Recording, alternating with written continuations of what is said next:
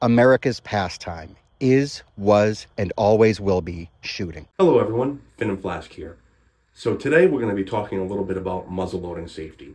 And it's going to be a little bit more of a discussion that I hope people really add into this in the comment section if they have some things that they disagree with what I say or have things that I missed. I would really appreciate that feedback. Before we get into the meat of the video, if you wish to support the channel, you should check out my eBay store where I sell muzzleloading accessories. It'll be linked in the description. Okay, so I'm going to break this down into basically 3 different kinds of groupings for muzzleloading safety. Okay, so I'm going to talk about general firearm safety, then I'm going to talk about muzzleloading specific safety, and then I'm going to talk about muzzleloading specific things to be aware of. So I was in the Marine Corps, and I think for the basic safety rules that the Marine Corps gave, those apply, of course, to muzzleloading. And that's 1, treat every weapon as if it were loaded. Never point your weapon at anything you do not intend to shoot. Rule number 3 is keep your finger straight and off the trigger until you are ready to fire. Rule number 4 in the Marine Corps is keep your weapon on safe until you intend to fire. This kind of doesn't really apply much to muzzleloading because most of the time you're dealing with hammers and stuff like that. So if you're shooting inline muzzleloaders, they have safeties on them. But if you're shooting traditional firearms, basically they don't have what we consider a regular bar safety. And actually, when I took my hunter safety course, they didn't like that as a safety rule because it's a mechanical device and they think mechanical devices can fail.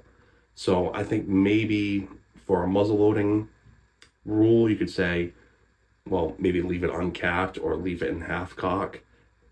That seems to make sense to me because a half cock is a pretty solid position. Just like I often do, I overlooked eye protection and hearing protection. Okay, so the next thing we're going to talk about is muzzleloading specific safety rules. And first and foremost is never use anything but approved black powder substitutes or real black powder, because the pressure is completely different the way how it works with smokeless powder, which is of course modern powder that you get out of any cartridge out there. You never want to use smokeless powder because it will blow up your gun. The next thing you want to think about as a muzzleloading specific safety rule is never pour powder directly from a flask into a gun that has been recently fired. Okay, because there's a chance that in the barrel there can be embers and they can follow up your flask or your powder horn and then detonate it like an explosion. So that is something you have to not do. When loading a weapon that has been fired recently, you need to use a powder measure or something else to pour your powder in to the barrel with. Because if it does flash over, it'll only flash over in your hand and you might get burned, but it won't be like a fragmentation grenade. Here's another muzzleloading specific safety rule. This one's a little on the controversial side, but you want to seat the ball completely on the powder with no space. The reasoning behind that is they don't want the pressure to build up in that gap and make it like a pipe bomb. I think that's really, really unlikely, but you should consider that. So always seat your ball completely on the powder. The next thing that is not as crucial as those other 2 that could cause serious injury is with your ramrod. It's not as serious, but when you're loading, okay, you really don't want to push down like this. You want to get closer to the barrel and kind of load like this when you're muzzleloading, because you can put too much flex in, say, a wooden ramrod and actually snap it. So you can get some splinters in your hand. Here are some things that I'd like you to consider that are specifically muzzleloader related, and some people may disagree with me on these. 1, with cap and ball revolvers, you should make sure you put your hammer down on an empty cylinder. 5 shots. You can, this is going to be up for debate because some people say you can put it on the safety notches on a Colt or in the safety slots in a Remington. The Remington I'm a little more comfortable loading 6 in, but I still think the best way how to go about it is have it down in an empty chamber in case if anything happens, you don't shoot yourself or shoot somewhere else unintentionally. And another thing with cap and ball revolvers is a guy like me, generally speaking, I always load on a stand. Always cap when it's on the frame I know some people will load it, put the caps on when it's off the frame, but I just think that's a little sketchy and I would never do that. Another thing I think you should consider is when you're shooting to know where your powder is in relation to the end of your muzzle or your pan if you're shooting flintlock. So when you're shooting from a bag or whatever, you should always make sure your horn is behind you so that no embers can catch your horn on fire and have it detonate. Or if you're shooting at a bench and you have your powder down somewhere on a bench, you should always make sure it's far enough away or behind where you're shooting.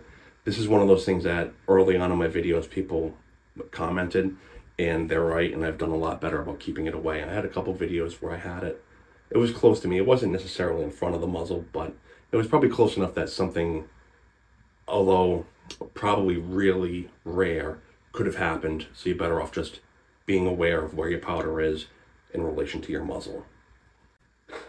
This past weekend I went to an NSSA event, and they have a couple rules that are specific. And one of them is, after you shoot, they shoot pretty much all cap locks, that you have to leave the spent cap on the nipple before you pour your powder down.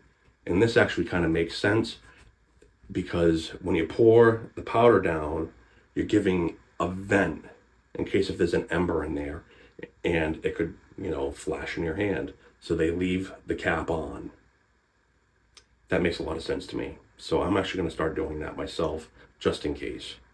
Most of the time I just rip it right off, but that's something that definitely makes sense to me. Then the next thing they talk about is to not thumb the ball.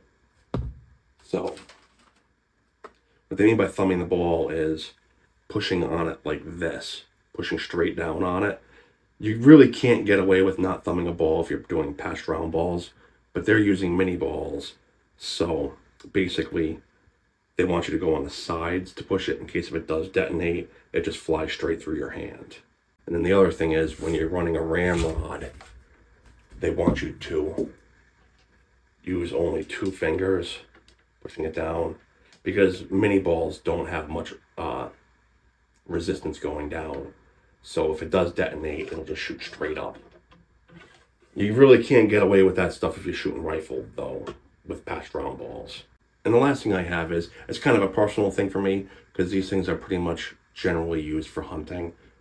And I think when you're in the field, if you're being active in the field, like I bird hunt with my shotguns, I want musket caps on there, because I want to be able to easily pull a cap off, where it's a little more difficult to pull a cap off with a regular percussion cap because they don't have those wings on it to pull them. So I think it's a little better to have musket caps for active hunting weapons. If you're sitting in a tree stand or sitting in a blind or something like that, you're not really going anywhere, you should be pretty fine to just use a regular percussion cap. I actually use regular percussion caps when I'm down in Texas on my Hawken. But if I was using that weapon active here in the Northeast, because most of my deer hunting I do is active, I go out and still hunt. I have messed around with tracking a little bit, but I'm not necessarily good at it. But that might change in the future. But anyways, most of my stuff is bird hunting. And when you're bird hunting, you're going through some really thick, nasty stuff. You're in and around rivers, so you have to cross through rivers and stuff like that. And it's really important to just be able to pop that cap right off, so that if you fall, you don't have to worry about it shooting you. So like I said to start this video, I would really appreciate if people comment things that they think I've missed. It would be very helpful, because I might re-upload it if there's some certain things that I have missed.